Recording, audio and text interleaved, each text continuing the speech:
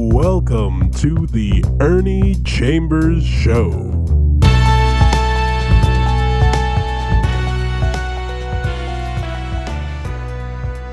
Brothers and sisters, friends, enemies, and neutrals, I'm here again. There is something in particular that I'd like to get to today. I may and I may not, because Cyrus the Virus is still out there doing his dirty work, and I've got to let him know that I'm paying attention. Even though I got my shots, I got my booster shot. If I left here today, turned on the news, and there was Dr. Fauci or somebody from the CDC or the World Health Organization, and they said an additional booster shot will give you increased immunity or antibodies against Delta, Omicron variant, and all the relatives that may come, I would get that shot before the sun set if I could, before the sun rose if I could, but at latest the next day.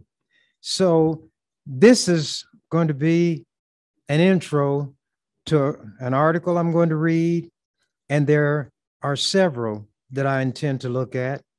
Why should I not share things that I see which I think are of value? I don't know how many people watch this, but if both of them continue to watch, well, I'm satisfied.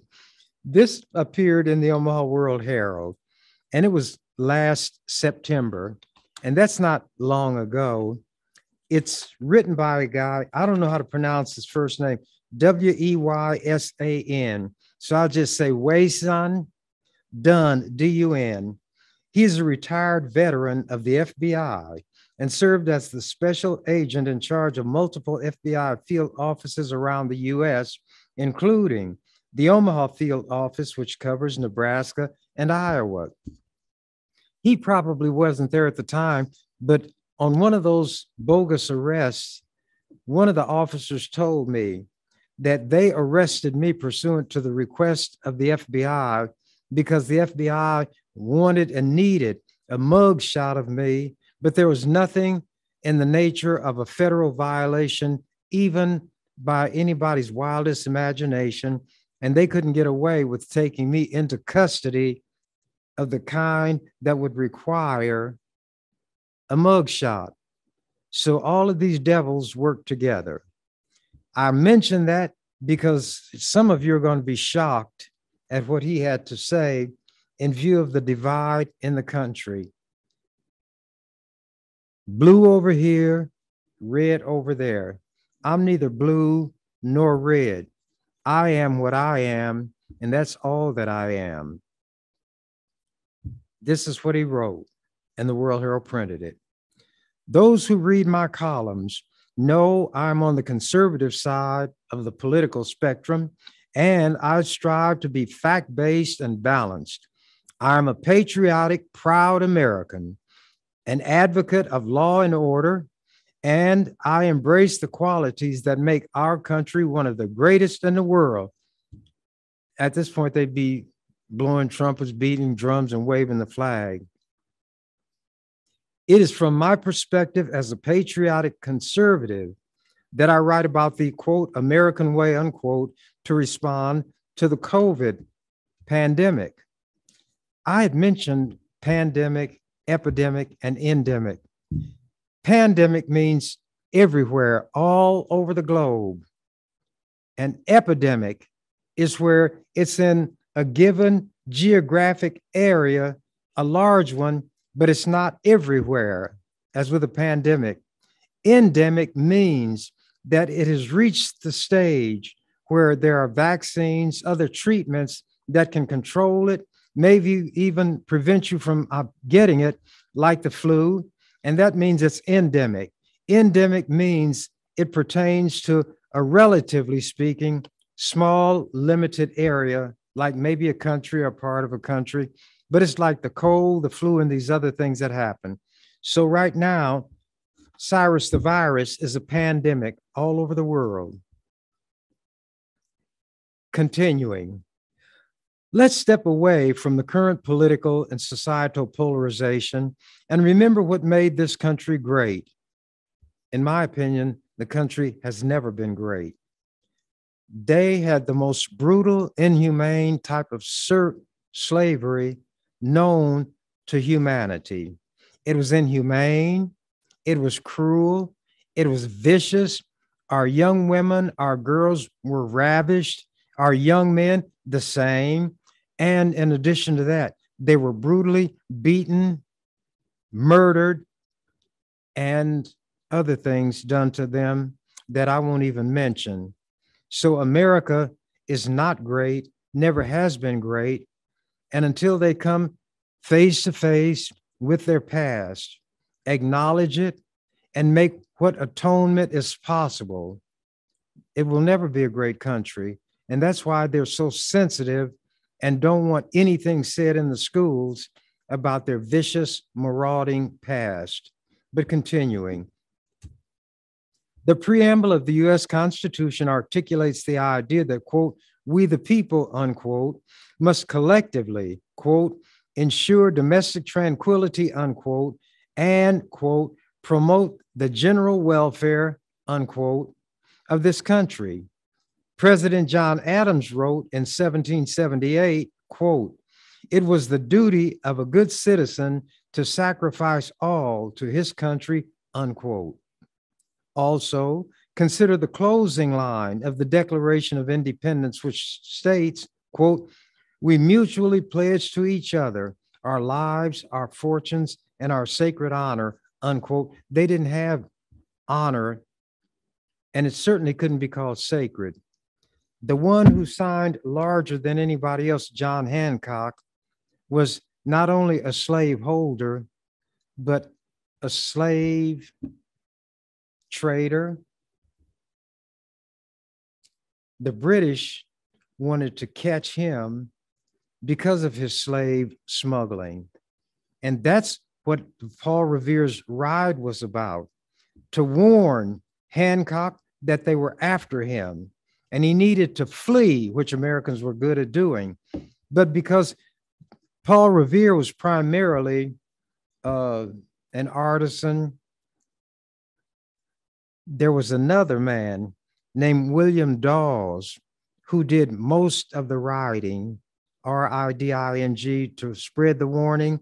It was not to tell the patriots, as they called them, to arm themselves. They were told to hide any munitions, any weaponry they had, or it would be confiscated by the British, who were looking for John Hancock, the slave smuggler, and it could be bad for them.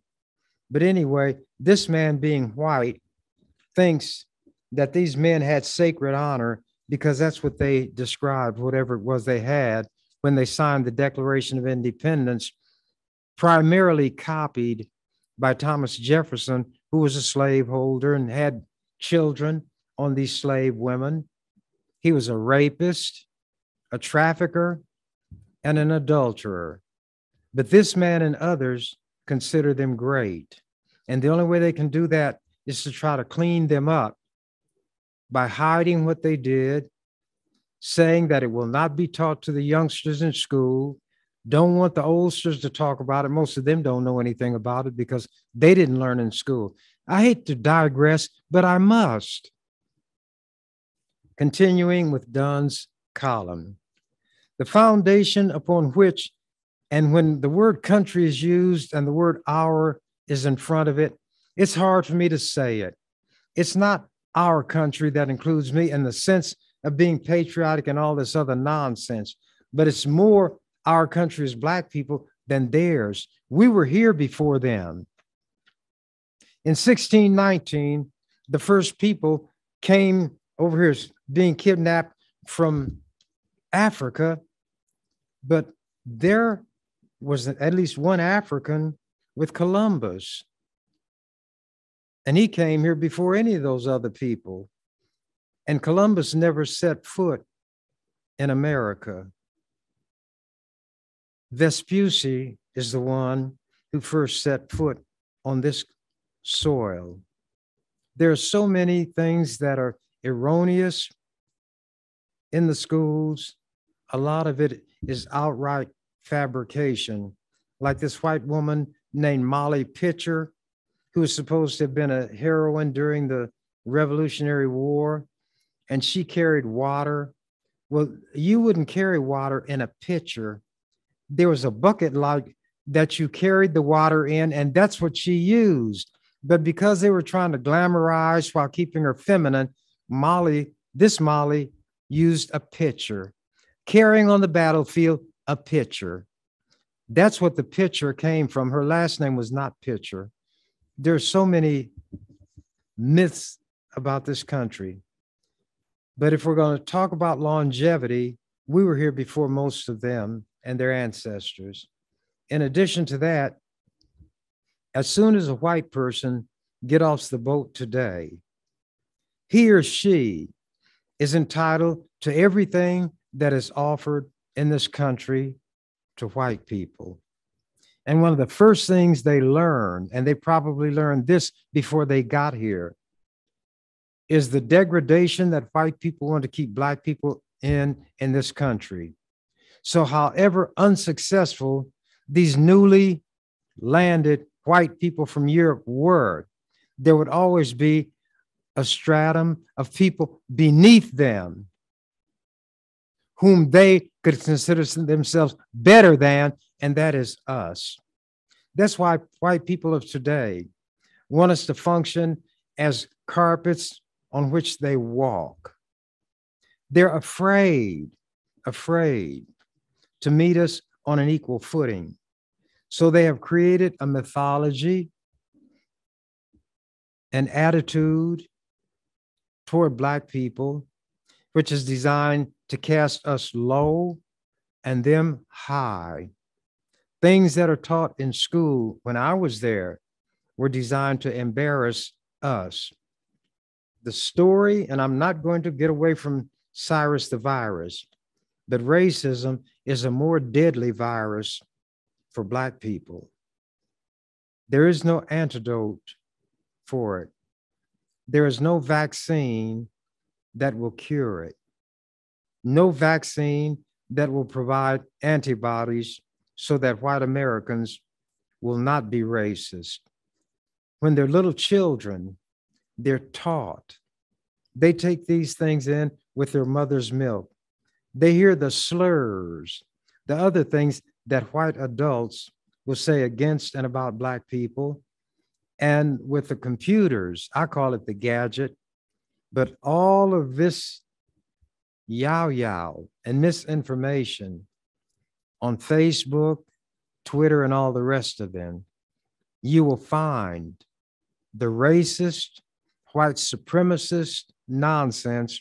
And the thing about it, they have dumb white people who really are detrimental to the cause of white supremacy, because the only thing they're supreme to might be a snail or an earthworm and other slimy creatures that live under the ground. Oh, don't think my words are harsh, because they're only words. I don't take anybody's freedom. I don't ravish anybody's mama, sister, or daughter. I don't tell little white children that they are less than human beings. One of these days, I'm going to bring copies of photographs of me and little white children. One day, when I was down there, I had a suite of offices, 4. And I heard something in one of the outer offices, a little boy, Ernie. And I looked up, and here comes this little boy, because Cindy had pointed him back where I was. He ran in, he jumped up on my lap, and he had some popcorn that he was going to share with me. His little fingers were sticky, so I thanked him, but told him no thank you. Well, as it turned out, he wanted his mother to bring him to see me. Cindy said when she opened the door, he started calling out my name and ran right past her looking for me. And when she pointed, that's when he came back there. Well, I have the picture of him on my lap, my knee, and he's eating his popcorn. Another little boy that was autistic wanted to see me. and his mother brought him. I had some small dumbbells in my office. They weighed 20 or 30 pounds, and he was trying to pick one up, and he couldn't pick it up or move it. So I knew he wouldn't hurt himself. And I'm reluctant to tell a child, don't do whatever it is the child wants to do. But if the child would be hurt naturally, I will intervene. I have what I call an album that shows me, and I'm surrounded in some of the pictures by little white children. One day, I was coming down the stairs from the chamber to go to my office. And as I approached the bottom of the stairs, there were all these little squealing children running toward me and calling out my name, Ernie, Ernie. A reporter from the Lincoln Journal-Star wrote the article, and I will read it when I bring it. And she said nobody could say what it was that triggered this adoration, but they were all in their little Catholic uniforms. Here were little Catholic children, and there are Catholics who say I'm anti-Catholic, and yet here their little children are that I had never seen. And I don't know why they were drawn to me in this way, but there is something maybe that could be called virtue that leaves me and embraces little children. People say that children can sense things. I could tell you a secret, but I'm not going to. Sometimes a person would be in that Capitol building, and one time even in a restaurant, and a baby was crying, and I went over and I took the baby and I held the baby, and there was a communication between me and that baby, and pretty soon the baby stopped crying, looked up at me, and started cooing. But I'm not going to tell you what the secret was. Maybe you got it too, in which case I don't need to tell you. Those who don't have it don't need it. Let me put it like this. They do need it, so they will not be brutal, cruel, and mean to little children. They're innocent. They haven't done anything wrong. They're at the developmental stage in their life. For somebody to what they call spank a child goes all through me. And I want to intervene, but it's somebody else's child, and they do what they feel is best. But I leave any situation where somebody is what they call punishing a child. The child never has done anything that the punisher is doing to that child. And if I did to the adult what the adult did to that child, I would be charged with assault and battery. But that was a digression. I want to tell you why I don't refer to this as our or my country. It's mine in the sense of having every right and having been here, my ancestors and forebears, longer than those of white people, but in the sense of being a flag waver, a lover of what America is, that's nonsense. I refer to the flag as a rag. Every place that I see a flag, there is racism. The Ku Klux Klan did what they did under the aegis of the American flag, bombed churches, raped Black women, burned houses under the aegis of the flag. The flag and that Confederate rag are the same as far as I'm concerned, just different designs. But going on with what this man wrote about Cyrus the Virus, talking about Americans. We are bound together as Americans by the idea that while we have the right to pursue our own happiness, we also have significant responsibilities to others. Generations of Americans before us demonstrated service and sacrifice during wars, pandemics, the Great Depression, and the global war on terrorism after the 9/11 attacks. And Black people fought in every war this country ever had, from the Revolution, the Civil War, the War of 1812, Spanish-American War, First World War, Second War, World War, Korea, Vietnam, every place this country has ever fought. Black people have been there. And every place until Truman desegregated the Army, there was rigid segregation. And even after he formalistically desegregated it, the discrimination was and remains a part of the military. But continuing, let us also remember President John F. Kennedy's famous challenge, quote, ask not what your country can do for you, ask what you can do for your country, unquote. Our country became great because generations of Americans knew that liberty and duty go hand in hand. Oh, they wanted us to assume all the duties as Black people, but no liberty. I grew up, this is him, I'm reading from him. I grew up learning that the American way of doing things meant accepting personal responsibility, being a good neighbor, making the right choices, and using common sense.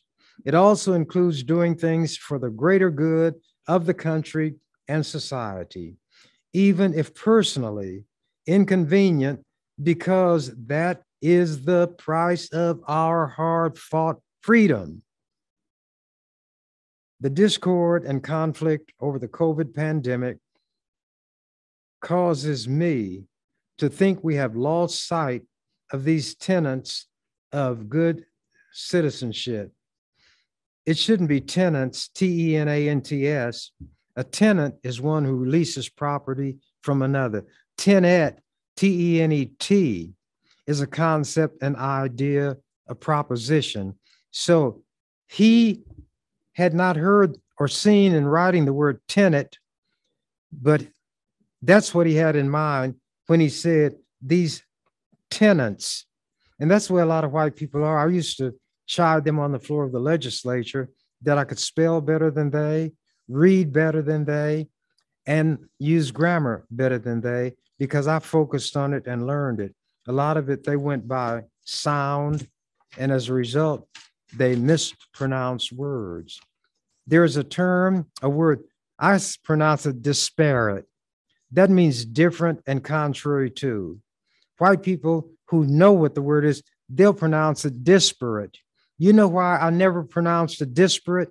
Because when I would pronounce it that way, and a white person who was ignorant and a reporter would write it, they would not spell disparate properly, D-E-S-P-A-R-A-T. They would write desperate, as though you're really uptight, you're nervous and jumpy.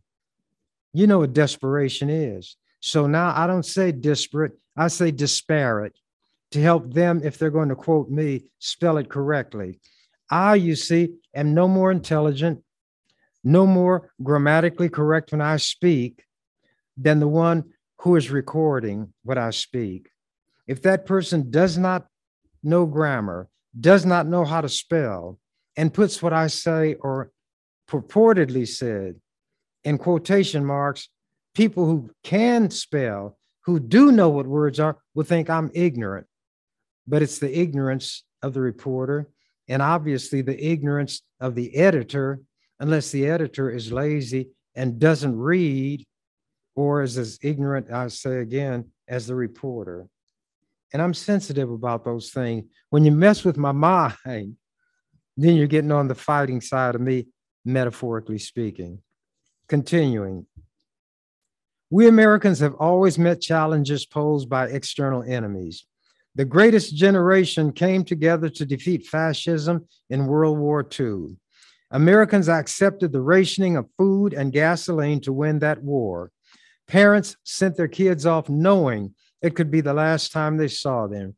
Women worked tirelessly in factories to make the munitions our troops needed. My mother worked at the bomber plant. This was not during the First World War. Oh, he said the Second World War. But she worked at, it was called Martin Bomber Plant. And so did my father. But anyway, when they show the workers, Millie the riveter is a white woman. always white. Although when you get right down to it, a lot of the hard work was done by Black people. And Black people would make jokes that white people were not told. One of the favorite ones was to show how ignorant white people are. And no matter how old a Black person was who would shine shoes in the airport or the train station when people rode trains or anywhere else, white people would refer to him as a shoe shine boy. So this one white man came in, got his shoes shine.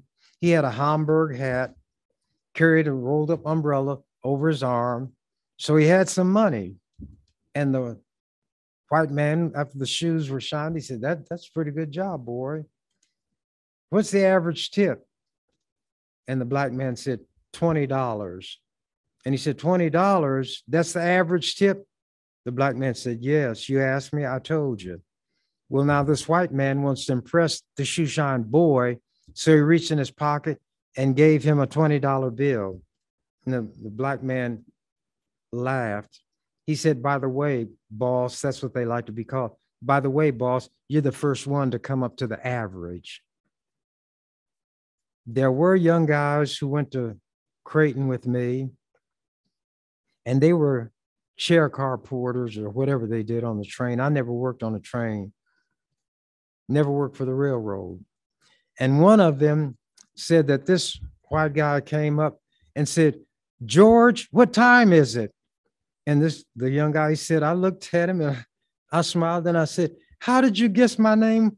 Oh, he said, how did you know my name is George? Well, that's what they call all the porters. And the white man said, well, I just guessed it. He said, then guess what time it is? You had to have a comeback. Let me continue. We are again facing an external enemy in the form of the COVID virus. Those who think this is far left hyperbole may wish to recall that President Donald Trump himself often referred to the virus as an invisible enemy with which we are at war. Americans lived through years of brutal sacrifice to prevail over external enemies in World War II, and now we're throwing fits about wearing a mask or getting a vaccine to defeat a deadly disease. I understand skepticism of government. Indeed, as a career government official, I agree a measure of skepticism is sometimes warranted.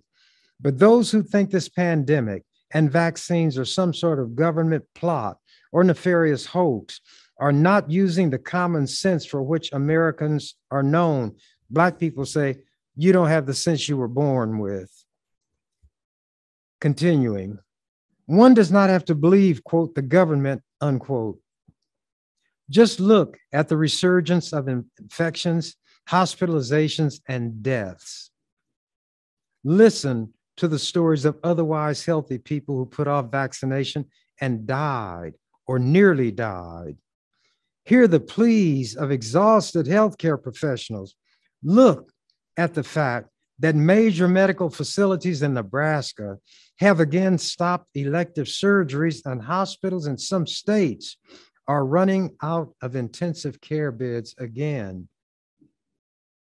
Vaccines and vaccine mandates are nothing new.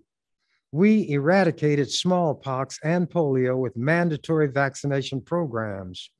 The U.S. Supreme Court supported compulsory vaccination laws in 1905.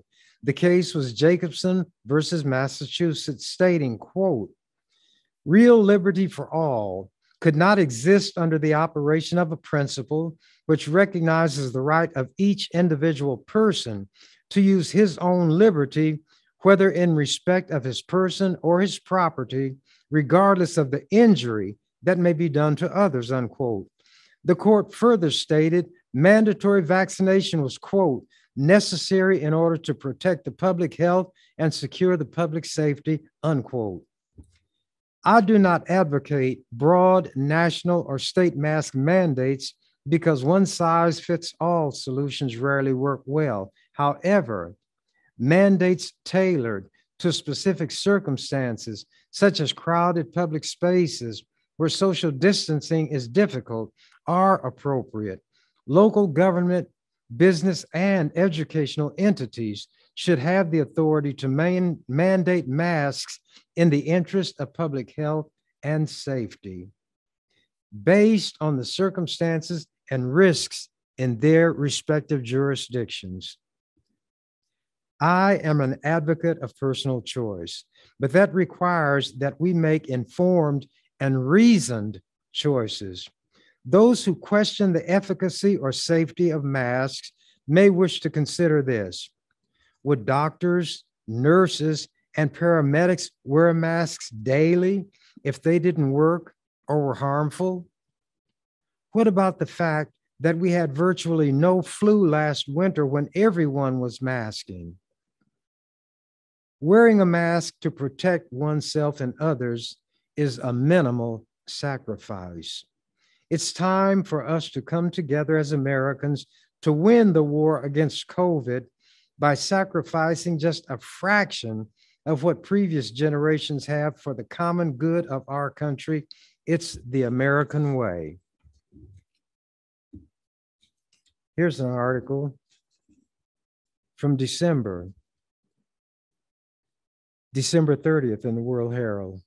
Family, their comment in the headline, overcrowding at hospitals contributed to man's death. This is a reprint from the Des Moines Register, although it appeared in the Omaha World Herald.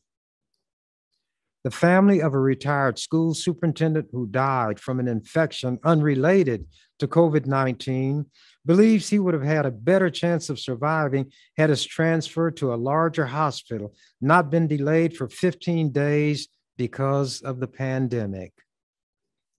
Dale Weeks's twin daughters told the Des Moines Register that their father stayed at the relatively small hospital in Newton, east of Des Moines, because larger hospitals couldn't spare a bed for him.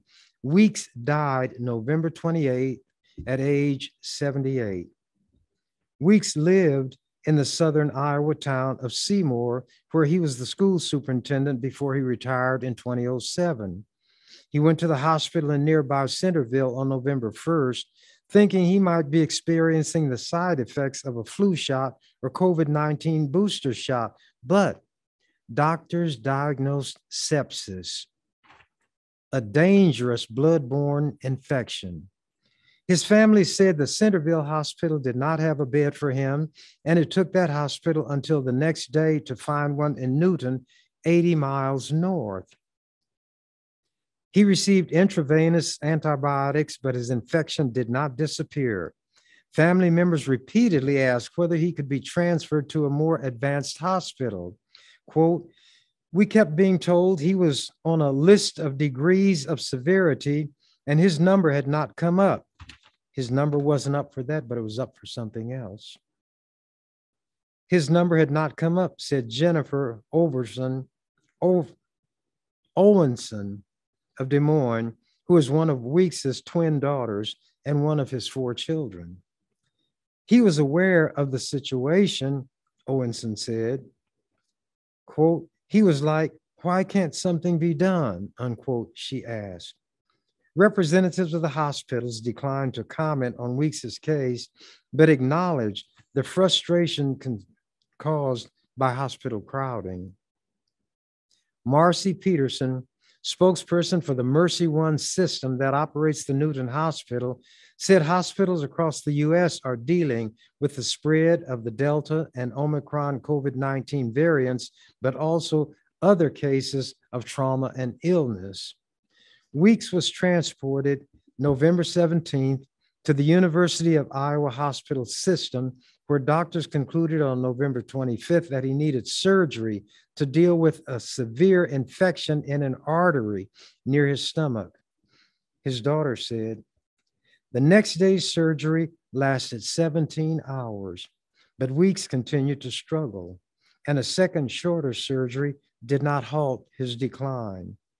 Although Weeks might have died had he been admitted immediately to a larger medical center sooner, his other twin daughter, Julia Szymanski of Ankeny, said, quote, "I think it would have given us a fairer chance. And you know who the ones are filling up these hospital beds? The ones who won't get vaccinated. There was a story on the national news of this man who desperately needs a heart transplant, but he's not going to get one because he was not vaccinated. And before these transplants are given, remember, somebody died in order for that heart to exist. Hearts are scarce. You don't just go down to the hardware store and say, I want to buy a heart. So they will not provide a transplant if a person is not ill, if there's no likelihood the person will survive.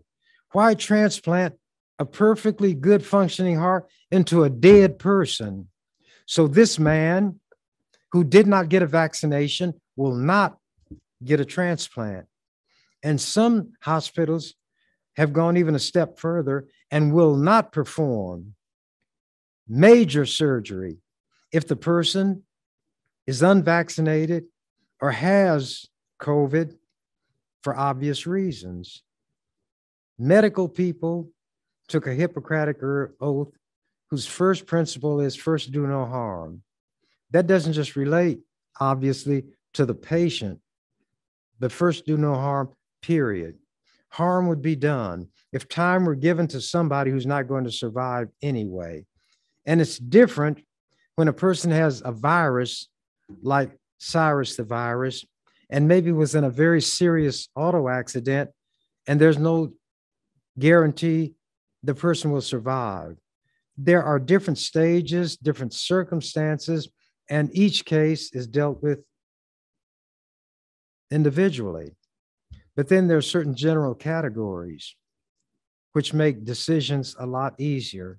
Somebody who is unvaccinated for COVID and has some of the symptoms is not going to get a heart transplant, period. There was a situation where, I'll just go ahead and read these two articles. City, state layout cases and mandate fight.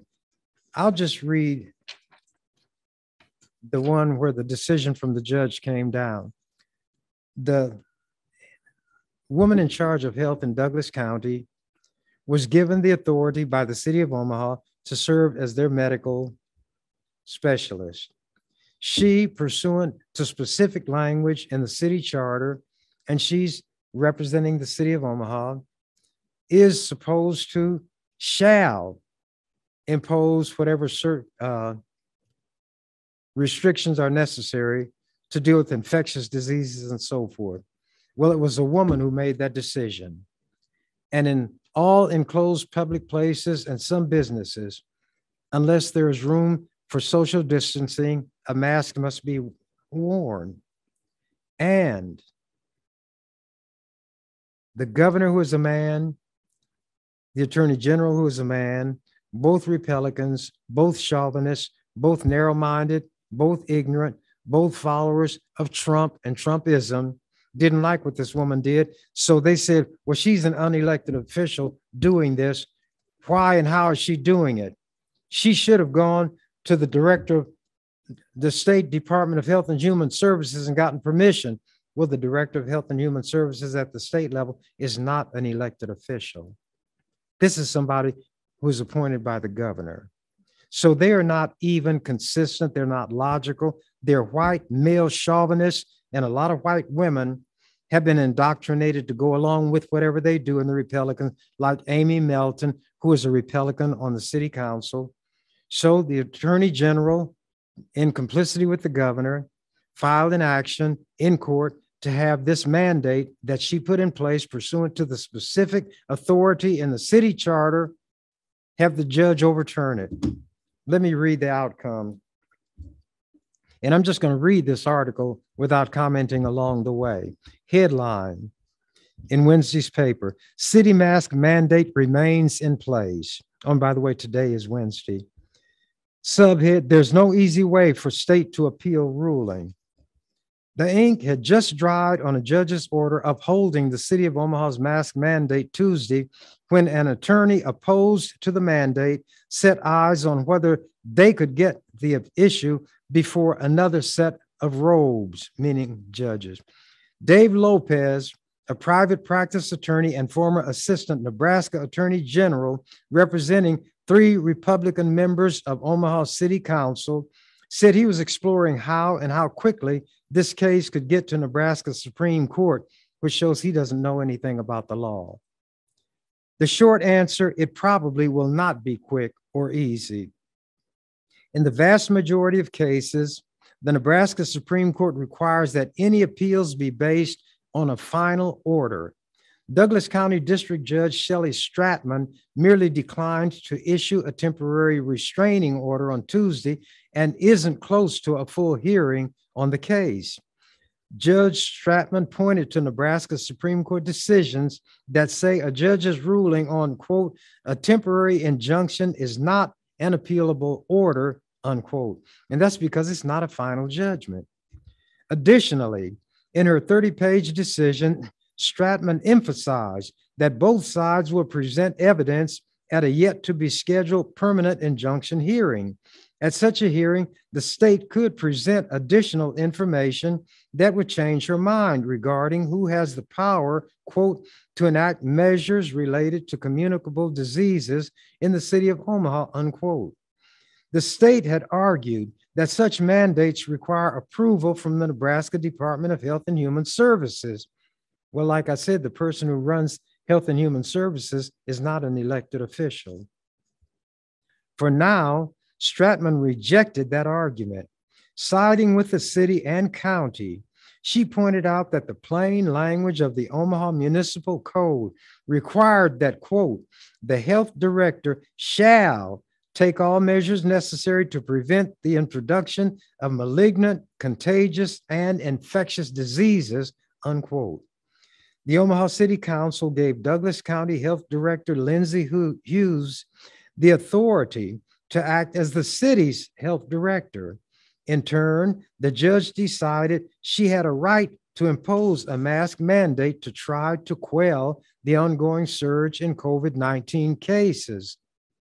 Quote, this plain text appears, at least at this stage, to support the authority of the city and county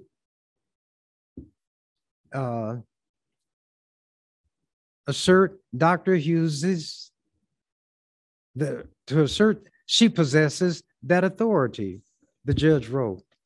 Lopez, who represents council members Amy Melton, Brinker Harding, and Don Rowe, said that, quote, although we respectfully disagree with this court's conclusion, we appreciate the attention the court devoted to this case on such a short timetable, unquote. Quote, this is, as the court recognized, a critically important case about the balance of governmental power, unquote, Lopez said. Quote, as such, we believe it should ultimately be decided by the state's highest court and as quickly as possible, unquote. It's not going to go anywhere because the Supreme Court doesn't have to accept the case. And they can also buck it down to the Court of Appeals.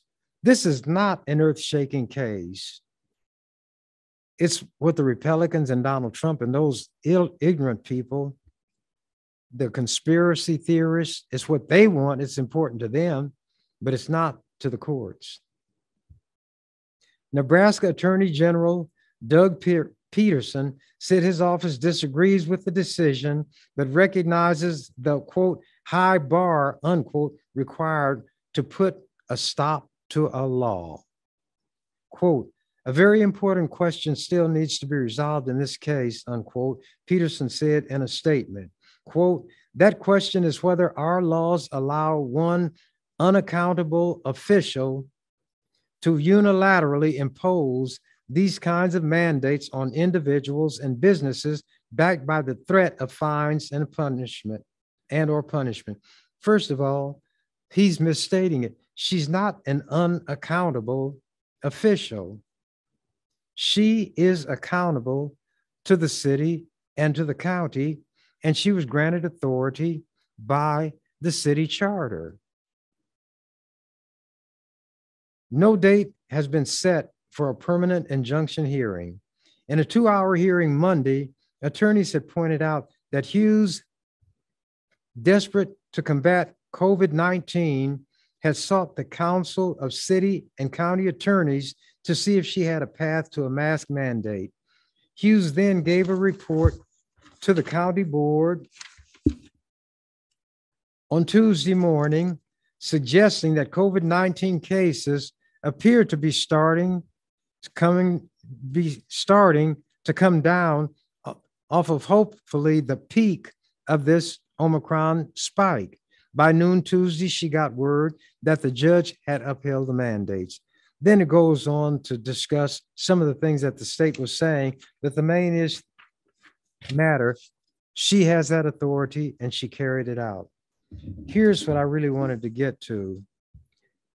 It was in December's World Herald, December 19th, 6 days before Christmas.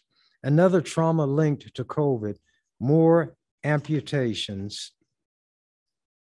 Philadelphia. When Candace Davis contracted COVID-19 in August, she quarantined herself in her South Philadelphia apartment and settled in for what she thought would be a short recovery.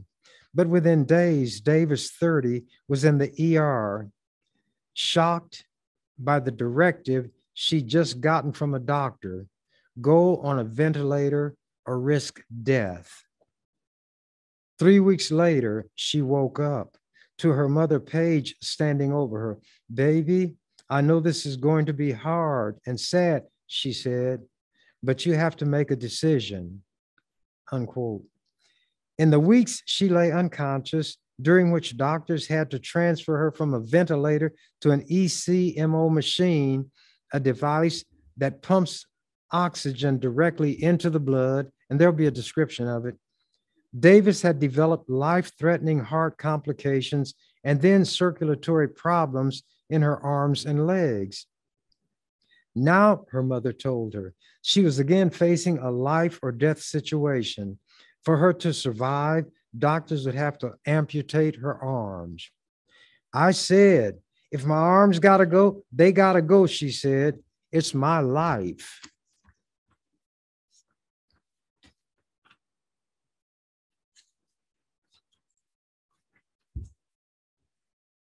Davis is one of a small but growing population of COVID-19 patients who suffer one of the disease's most serious complications, and it hasn't been discussed. Circulatory crises caused by clotting that diminishes blood flow to the limbs. Tissue dies and infection sets in. That's what the doctors explain. The affected limbs have to be removed for the patient to survive. The risks are highest for older people with pre-existing conditions like diabetes and peripheral arterial disease. And at the same time, doctors warn, they're having to perform more amputations on people with diabetes, some of whom didn't have COVID, but who may have avoided needed medical care during the pandemic. But as Davis illustrates, it can happen even to young, healthy people who do not have diabetes or other pre-existing conditions. Now, with COVID cases rising and the Omicron variant sparking new fears, Davis is telling her story to urge other young people to take the pandemic seriously. "I'm 85, July 10th. I'm an old person imploring people to get your vaccinations, get the booster shots, wear the masks where appropriate, observe social distancing. I may be healthier than the average 85-year-older, 65-year-older, or even 30-year-older. Be all that as it may, that's no guarantee that Cyrus may not find an entryway into me and strike me, but I'm going to do everything I can to retain my health, to maintain my life, and be here as long as I can, even though, as the Bible says at this stage, my days are faster than a weaver's shuttle. And obviously, I'm much closer to the end of the road than to the beginning." Continuing, in the weeks after Davis woke up, she lost her arms below the elbows, a leg below the knee, and part of that remaining foot. Davis, who was not vaccinated when she contracted the virus, is urging others to get the vaccine. Quote, I know it's scary. I was scared too, she said. I didn't have time to get it, but get the vaccine. You don't want to lose your limbs. And most importantly, you don't want to lose your life, unquote. Why limbs are lost. Amputations have become more common during COVID-19, according to the Amputee Coalition, a support and advocacy group for people with limb loss, in part due to the virus's potential to cause increased blood clotting.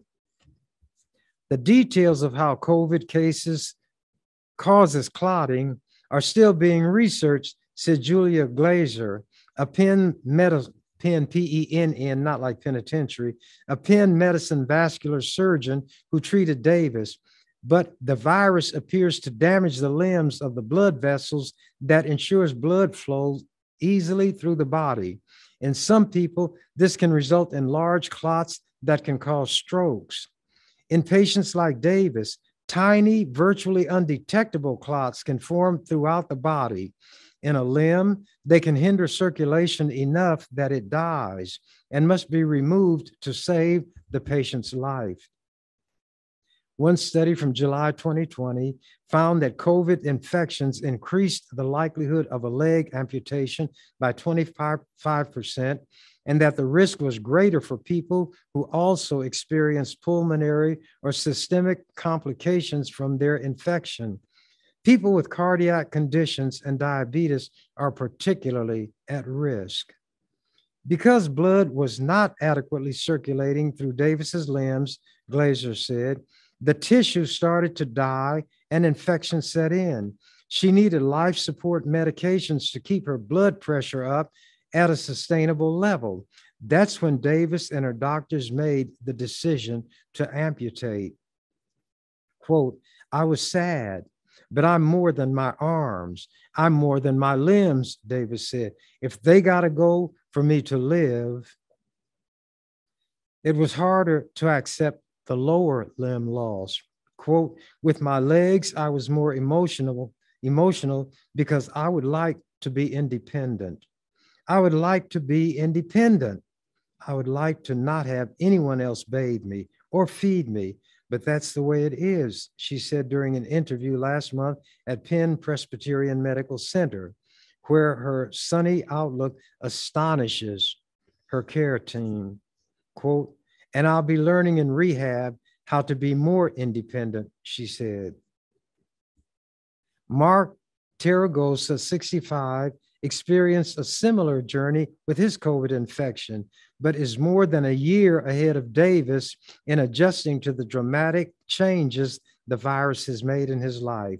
Before contracting COVID in April 2020, long before vaccines were available, the Clementon, New Jersey native was athletic, a master in the Korean martial art, Tang Soo Do. He had none of the pre-existing conditions that even early in the pandemic, doctors were connecting with the most serious complications. But he was so ill that he first was on a ventilator and then an ECMO machine and suffered 2 heart attacks while unconscious.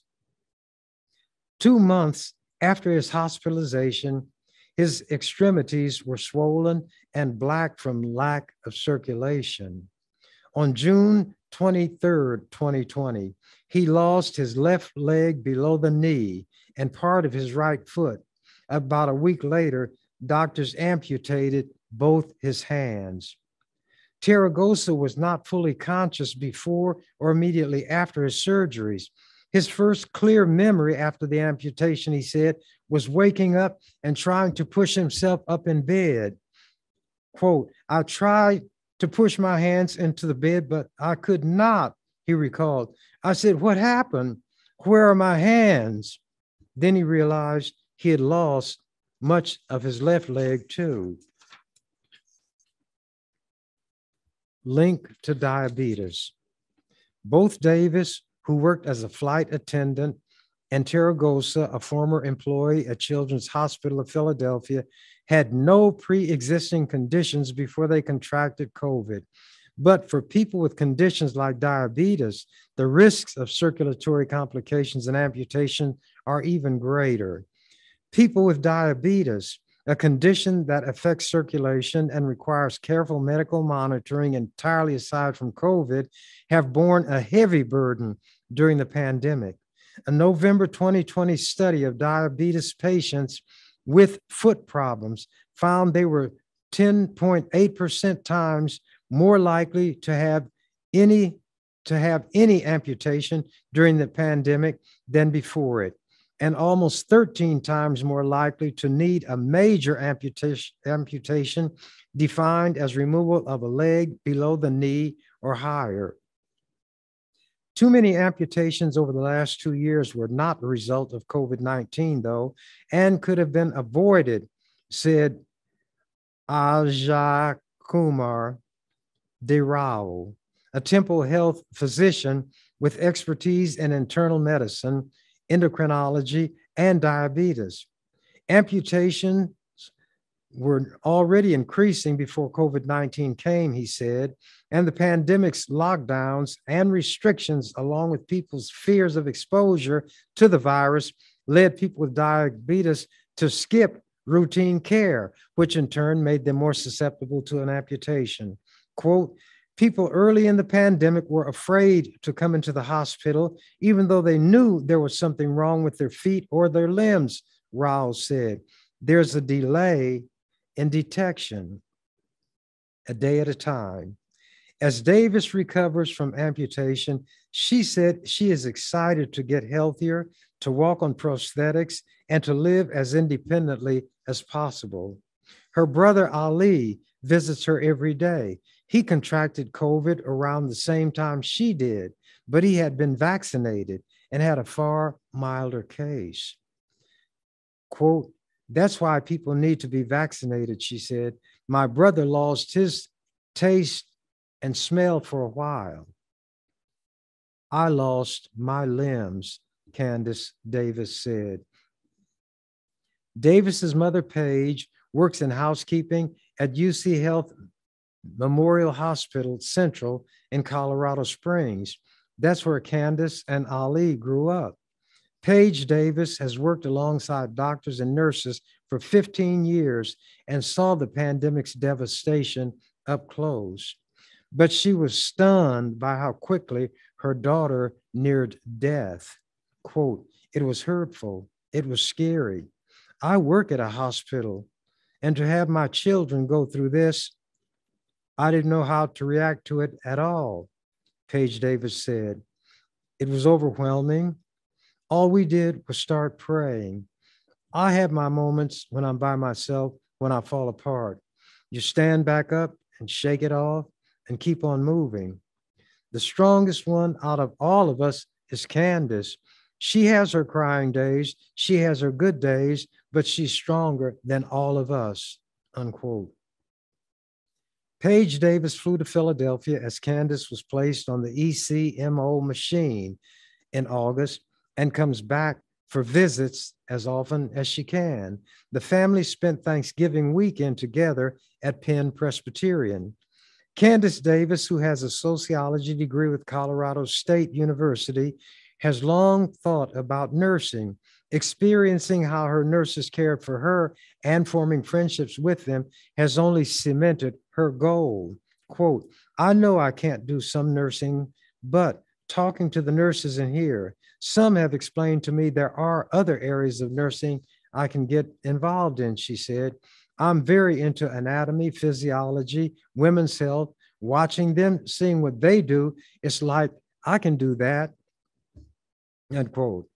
Her immediate goal is inpatient rehab at McGee Rehabilitation, where Terragosa spent more than 2 months last summer. Inpatient rehab can take a few weeks or up to several months and typically continues with therapy at home and outpatient rehabilitation for months after that, said Paula Bonsall, an occupational therapist and therapy supervisor at McGee's stroke and COVID programs. With amputees also recovering from a severe case of COVID-19, the first step is simply restoring basic strength. That's what Johnny Rogers is trying to do now, get his strength back. He had COVID and pneumonia, lost 35 or 40 pounds. Every day is a struggle, but he said he's going to whip it. And with his determination, the health that he had before, and he was not vaccinated, there's a good chance he will overcome. And I've talked to him. I told him, when you do, you need to get out and talk to people. And he'll do that. Quote, even the ability just to sit up is impaired because their chest muscles are weak. Their respiratory system is weak. They've been in bed for how long, right? Said Bonsall. We kind of start with the basics. Taragosa could barely raise his arms away from his body at first, he said. As he gained strength, he learned to get from the bed to a chair, to stand with assistance, and then to use his new prosthetics. He started by walking in a harness that supported his weight. Quote, 30 steps, he remembered, back and forth, unquote.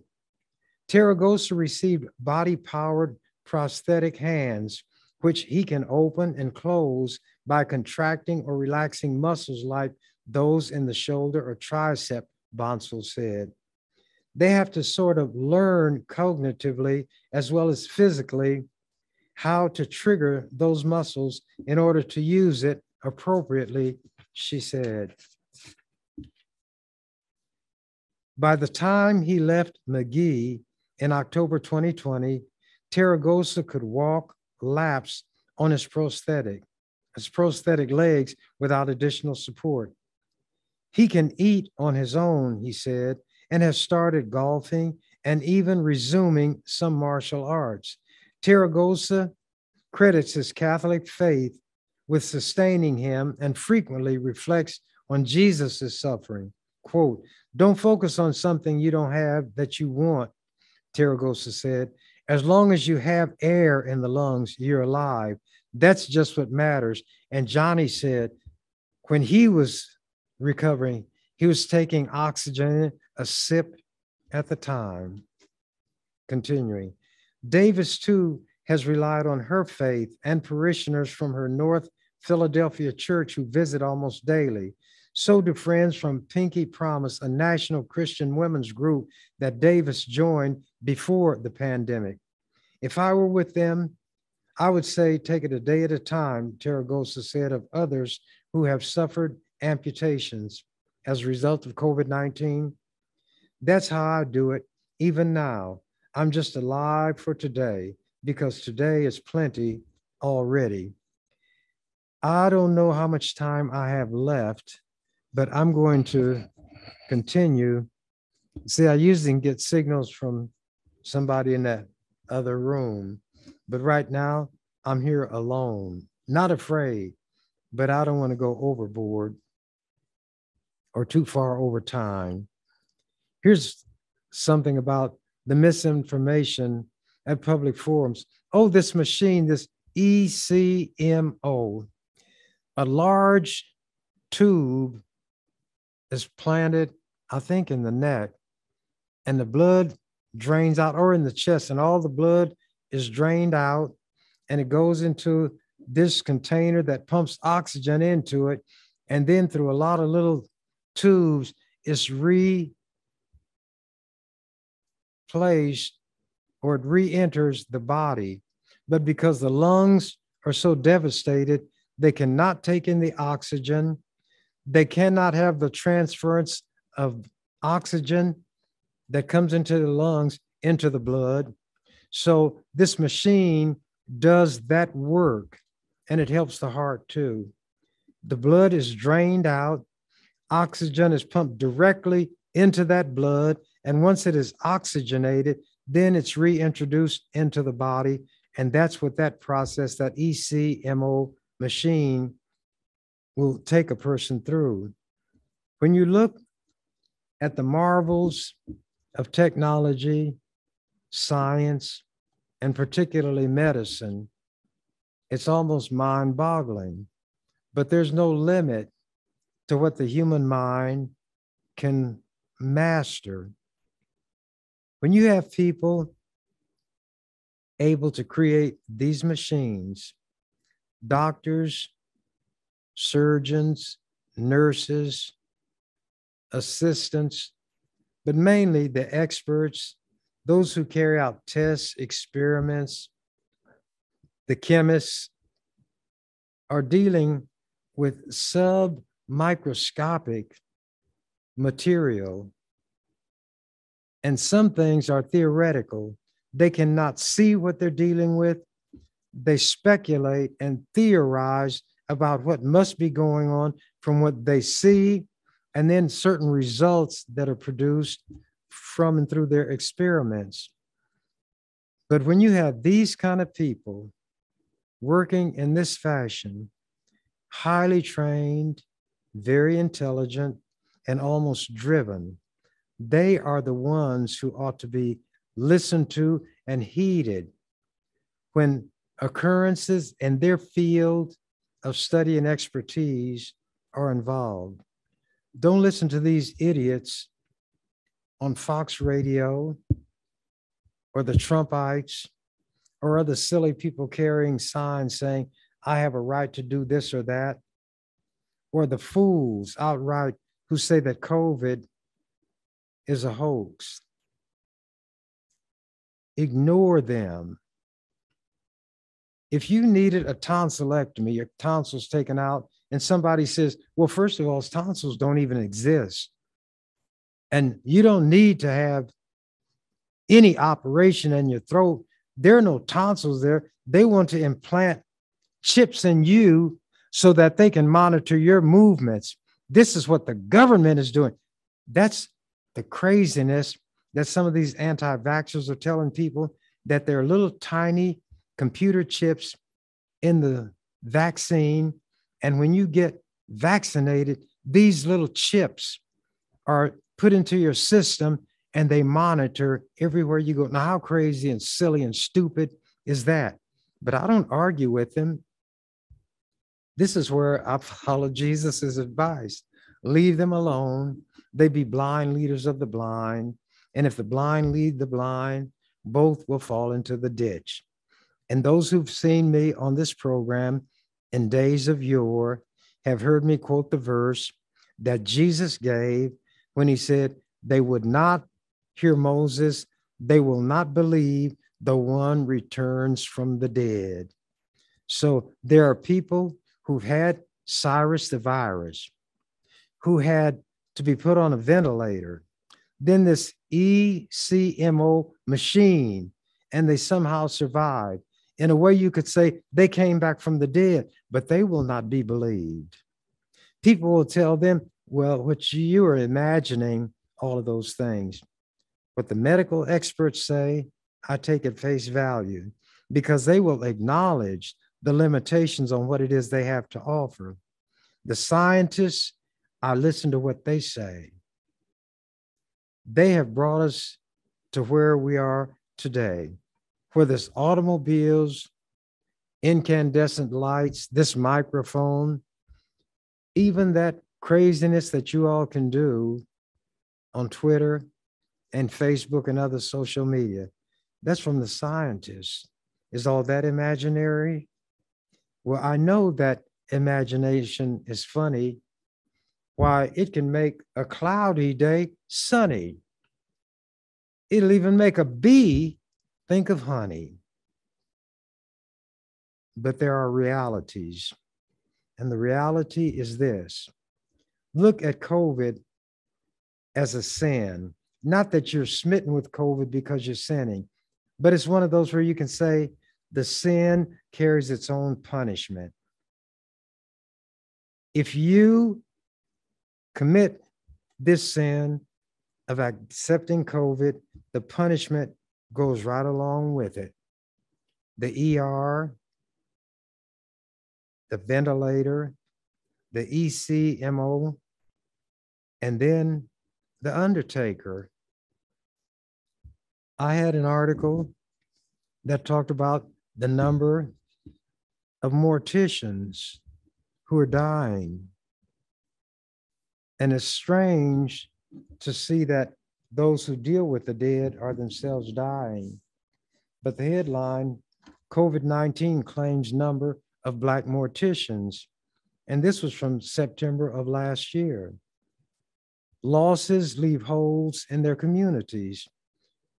When the last mourners departed and funeral director Sean Troy was left among the headstones, he wept alone.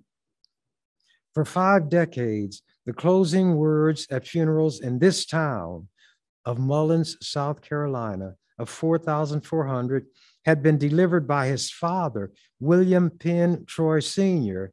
Now the elder Troy was gone, one of many Black morticians claimed by a pandemic that has taken an outsized toll on African Americans. How dumb can we be? I can say that. I'm Black. Were I Blacker, I could be prouder. And I'm saying that it's taking a heavier toll on people like me. I need as many of us alive and functioning as possible. I'm not in the legislature anymore. Maybe I'll survive long enough to go back again. Maybe not. Maybe I'll wind up someplace else where I will have the tools to do more than I can do now. But I need as many people as can survive. And when we let Cyrus the virus take us out of here and we listen to this craziness from these crazy white people, then we, some people would say, deserve what we get. I don't say anybody deserves to die of COVID. I'm not that kind of person. I might be very angry with you because you've done something to me and you're continuing to do it. But if you fell seriously ill, then all of that changes. You're no longer in a position to harm me. If there's anything I could do that would ease pain if you had it, maybe I'm a fool, but that's what I would do. There are Black people who stabbed me in the back, and Cindy Granberry, who worked with me for 44 of the 46 years I was in the legislature, would say, Ernie, these people stabbed you in the back. Now they come to you for help. Why do you help them? I say, well, when I help them this time, I'll stand with my back to the wall. My philosophy, when I gave my word, my affirmation, when I put up my hand and said that I'm going to do this job to the best of my ability, I was giving my word. My word bound me, was more binding on me than that oath where these people swear, bind or bound them.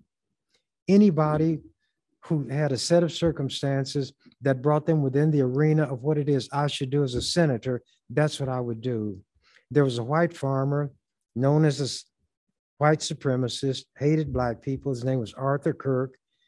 Some state troopers came on his land with a banker who was trying to serve papers to foreclose on a loan. First of all, that's a civil action. The police should not even be involved. To make a long story short, the state patrol troopers shot him dead. They said he fired his weapon. I investigate things. The weapon that he had a jammed shell in the chamber. He couldn't have even fired it. I think they murdered him. When I came to that conclusion, I began my investigation.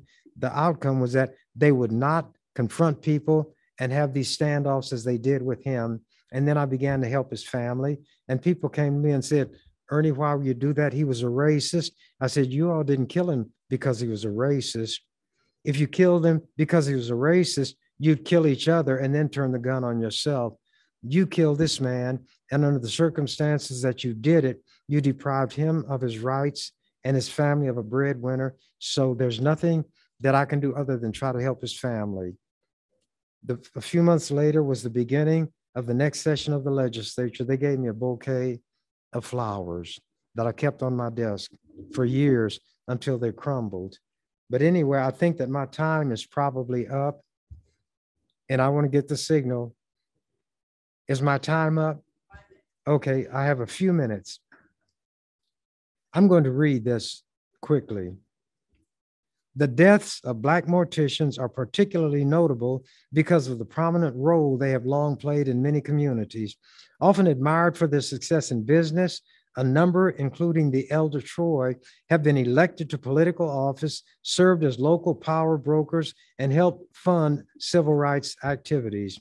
At the same time, the homegoing services they arrange have frequently served as communal touchstones, drawing mourners together with pageantry, preaching, and song. Black funerals are more celebration, and that's no disrespect to my colleagues across the country. We're more, I should say, intimate, said Harry P. Close, president of the National Funeral Directors and Morticians. Now, there is a national organization of funeral directors, but there has to be a parallel Black one because these white organizations don't serve Black people who are in the same line of work.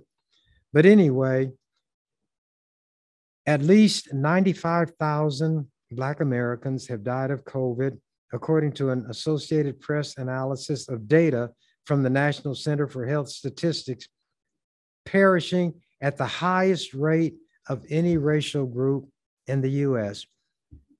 You all are playing into the white man's hands. Elijah Muhammad used to call him the blue-eyed devil. You're playing into the devil's hands.